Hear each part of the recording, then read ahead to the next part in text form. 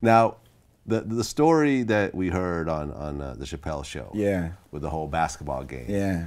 Number one, how accurate was that? It was totally accurate to every point of the whole story. Okay, so tell me from your point of view how that whole Prince, Eddie Murphy, Mickey Free, Charlie Murphy story kind of came together. Well, you got to understand, first of all, I had already won a Grammy for Eddie Murphy's movie Beverly Hills Cop. So Eddie Murphy and I were friends. You know, I had been on the set of Saturday Night Live as Eddie's guest before, and I knew Charlie and Uncle Ray and all of Eddie's crew. And so we used to go out all the time to this one hot spot in LA, a few of them. And Prince would always be there. I'd have my little table. Prince has his table. Eddie Murphy has his table. You know, and we all used to talk and hang out and stuff. And Prince would have people come up to his house after the clubs would close to hear new records, to hang with him or whatever. And I'd been there a couple times, but on that particular night, Eddie Murphy and his crew came. And it was Prince and I, and at the time, my wife, who was an actress named Terry Copley. And we were sitting there, and Prince said, "Let's play basketball." And I'm like, what? You know, and Prince's brother was with us, who was a huge, tall guy, basketball player. So we went out in Beverly Hills to the court. Eddie Murphy, Charlie Murphy, and Uncle Ray, me and Prince's brother, and those were the teams. And I took the ball out, and Prince said, "Give me the ball back." And I was like, okay. And Eddie Murphy's looking at me like, "Oh yeah, Free, it's on." I'm like, because I'm like, we're in our street clothes, bro. Remember, we just came from the club. Okay. So we're in our street clothes. So Prince said, "Give me the ball back." And I swear to you guys listening, wherever you're going to be, Prince took the ball, and it was like Michael Jordan after that. Shot after shot, like nothing but net. And I looked at Eddie, and I was like, oh yeah. You know what I mean? Okay. And after we were done, true story, Prince's cook at the time, her name was Randy, cooked us pancakes. Blouses. True story. Okay, I mean, were you guys wearing blouses? Kind of? Sort of?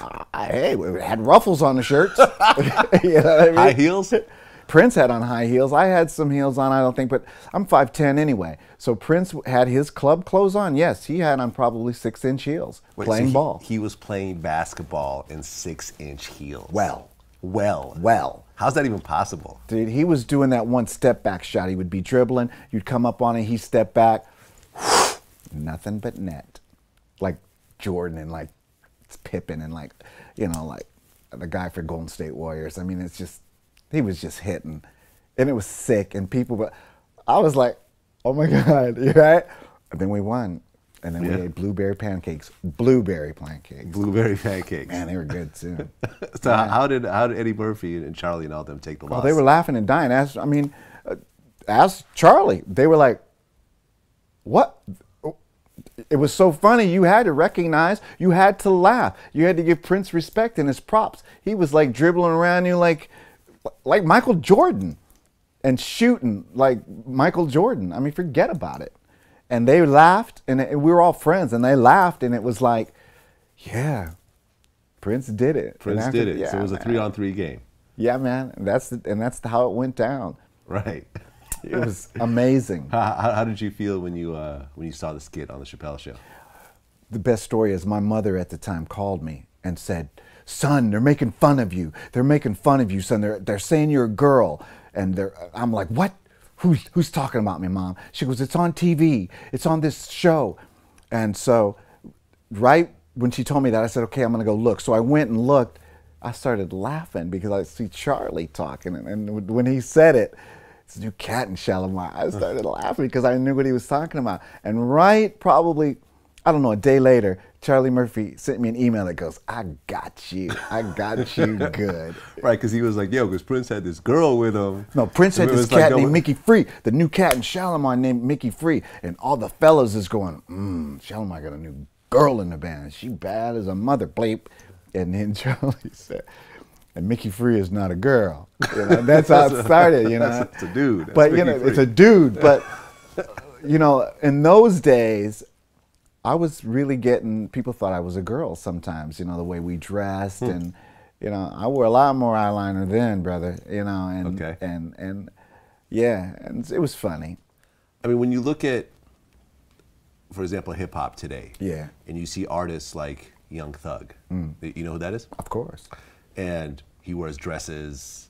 He says he wears girls' clothes and stuff like that. And I think in an interview he said like I'm on my Prince thing. Yeah. But when you see artists who are androgynous these days, what's your take on it? It's part of the music business. It's part of your creative essence. It's part of you getting attention. It's just the music business. I mean, even if you're gay and happen to do it, it's cool, man. Whatever. You know, it's part of the whole thing. Image has always been part of the business. Be it wearing dresses, be it wearing high heels, eyeliner. You know, I was a lucky guy. You know, I was one guy that actually met Gene Simmons and climbed the mountain and got lucky, won a Grammy and some platinums, met Prince and recorded. There's a million people out there that would love that opportunity. So anything that you can give yourself to get noticed in the business, as we know, Vlad, then do it, man. There's no rules. Gene Simmons used to say that to me. There's no rules for you, Micki. Right. None. And so I applaud that. Yeah. Well, I think the most like risque thing that Prince did was he had the chaps with the ass With the hanging booty out? Yeah. Yeah, man. When you first saw that, what was your take? I was like, man, I gotta get me some of them. I need to get me some of them booty out chaps because you know why? Because every girl was looking at them booty out chaps, and you know they didn't stop the girls from coming around. And in those days, it was all about the women, but not for me. Really, it was about you know what I'm talking about. So okay, it didn't matter to me. It was just part of Prince. It was what he did. You know, see-through pants. I mean, everything, bro. He did it all, you know? Sure. So did you get some booty chaps yourself? No comment, Vlad. No comment, brother. No comment. Okay. And the thing about Prince is I feel like he was the only one to do stuff like that, you know, to wear high heels, full makeup, booty chaps, everything else like that. And yet he had the baddest girls. His sexuality was never really questioned. Yeah. You know what I'm saying? Yeah. Like, there's a lot of other people who, you know, like Young Thug, people always call him gay and this, that, and the third. But like Prince never really got that. But why do you think that is? I think it was timing, number one, and he's masculine. He doesn't act feminine. If you know him, if you look at his videos, oh, he's a man, you know? And he portrayed that. His essence was, you know, I'm beautiful, but watch your girlfriend over there, you know, because I'm not looking at you. I'm looking at your girlfriend. And his girlfriends were looking at Prince, you know, and I come from that space as well. I mean, I've heard rumors that even about me that people thought I was gay, but as you know, talking to me, you can tell that I'm not. You know what I mean? And show business. Right. Yeah, man. Now, do you know anything about the feuds that Prince allegedly had with like Rick James, Michael Jackson, that type of thing? I've heard those rumors, but you never actually. Nah, never firsthand. And, you know, okay. You know, I don't, and as you know or may not know, I don't answer on stuff that I don't know anything about. Fair enough. Yeah, man. Okay, so you never managed to get into Maserati. I did not. Yeah. You know, into Prince's group. Yeah. So how did the relationship sort of progress after that with you guys? It kind of, you know, fell kind of level after that. Prince went on to do great things, and I went on to do more Shalimar stuff. Then I got out of Shalimar, and I did what I really wanted to do, which was be a rock and roll blues musician. You know, moving forward, signing to Interscope Records, you know, then, you know, embracing my Native American heritage side, mixed blood Native American, from the movie Dances with Wolves, you know, thus, you know, doing flute CDs and stuff like that. And, you know, I didn't see Prince for a long time after that. You know? Really? And we went on to do our things. Like, when was the last time you saw him? Years. I mean, maybe 10, 15 years. 10, 15 years. Yeah. How did you feel when you heard the news about I was brokenhearted, you know. As you know, you got that press release from me, and I was devastated, like the world, no doubt, you know. And he was a great talent. He was a great human being, you know, and his humor, man. People, if you only knew his humor, he was so funny, so giving, so sweet. He was really a beautiful person. Yeah. I was recording my new flute CD for my label, Mysterium Records, you know, doing my thing. And I had a song called Lavender Touch that I wrote 2006. And I was recording that song, and my phone was blowing up, dude, in the studio. Prince is dead. And I'm like, what? You know, the internet. Vlad, yeah. So I'm like, right. He's not dead. I found out it was true. I was so brokenhearted that, you know, I changed the name of the song to Lavender Kiss in honor of Prince, you know. And lavender, as we know, is just another shade of purple. So Yeah. Yeah, I was devastated. You know, recently, Sinead O'Connor accused Arsenio Hall of being Prince's drug supplier, and I guess Arsenio suing her and so forth. Right. Like, what's your take on all that? It's back to that opinion, and everybody's got one. And when someone's gone, you can say anything about that person or persons that you want. I have no knowledge of it. I did the Arsenio Hall show with Shalimar. Arsenio and I were friends in the Eddie Murphy days. I never saw it. I know nothing about it. I could really care less. Was there a lot of drug use during that time? Because the 80s were pretty popping when it came to drugs. 80s were totally wild, but did I see anything? Nah. I wasn't looking. I could care less. I was doing my own thing, and you know, I'm one of those guys that my business is mine. That's just the way I am. If it was happening, I didn't see it. I could never comment on it, and that's the way I roll.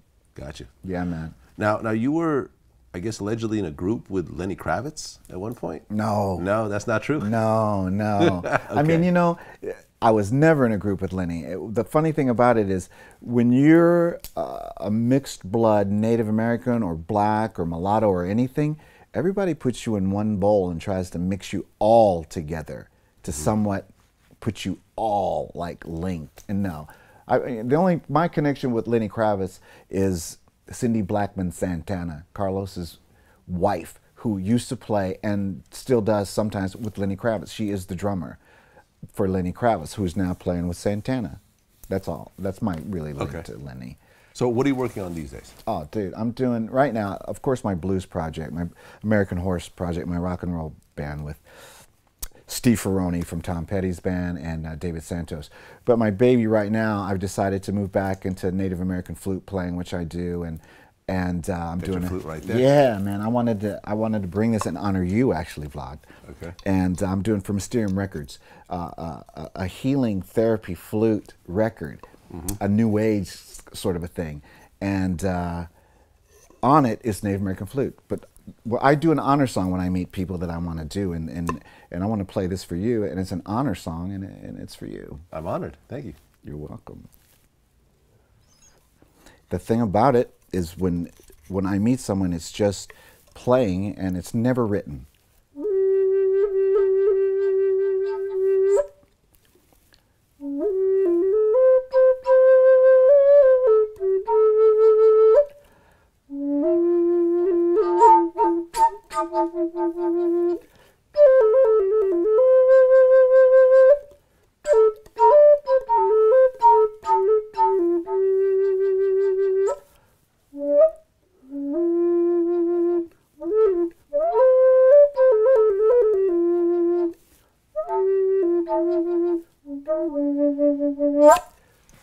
Yeah, man. That was for you. Thank you. This is my Butterfly Honor flute, and this is on the new record, Native American Flutist Therapy, and it's all about, you know, healing, you know, brother. And I'm honored to be on Mysterium awesome label, you know. Now you're half Native American? Yeah, I'm mixed blood Comanche Native and Cherokee and Comanche and mulatto. So I've got everything going on, man. Sure. So, yeah. I mean, being that you're so in touch with the Native American community, like, where do you think Native Americans are culturally these days? You know, in terms of the U.S. You know what I mean? It's been such a terrible history. Yeah. You know what I mean?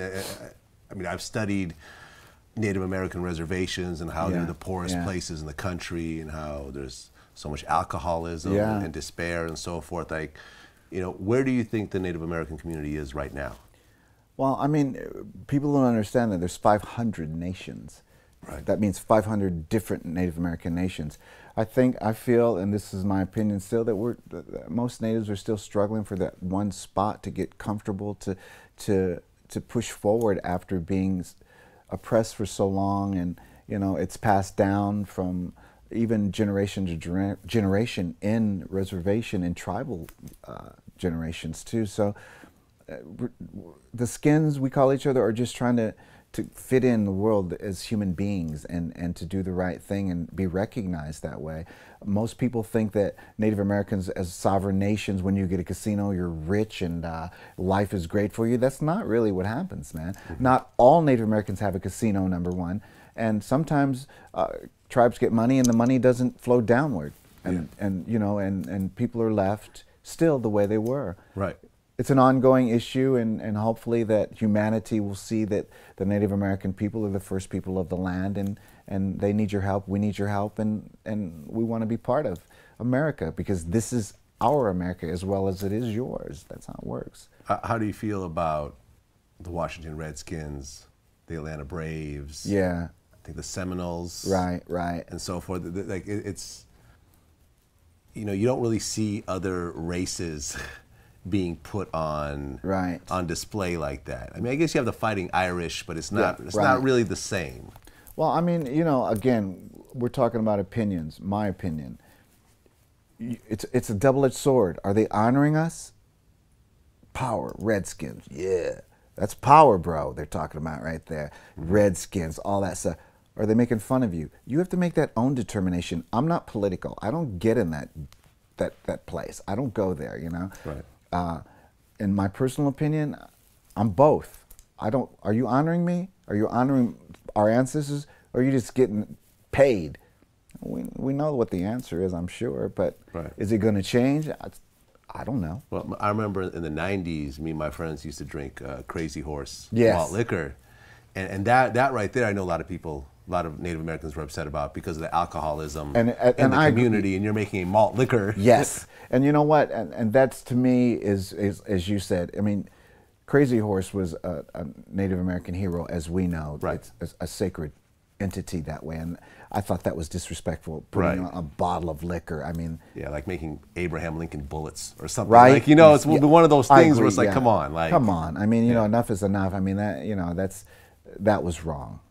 I feel too. You know, I mean, you can only go so far with abuse and capitalism, as we know. You know, give me a break on some of that and stuff. I don't think that Native Americans were involved in that project. Of course not. I mean, why would the Lakota people who Crazy Horse was from put him on a beer bottle or can? Yeah. It doesn't make, you know, it's disrespectful. Pretty bad. Yeah, man. All right. I think we're good. Micki. Yeah. I just want to say one more thing. I'm happy to be here, no doubt. And I want to just feature my necklace that we made for this interview for Prince. Dope. You know, I just love it. It's dope. This is with the Lavender Kiss. This is going to be part of, you know, my whole homage to my friend. You know, Jerome Jewelers made this for me, the guys that make all my turquoise. And turquoise to us, the blue stone, we call it, prolongs life, you know? I just wanted to say that to you, and thank you for having me, man. It's been my pleasure, and hopefully I can do it again, Vlad.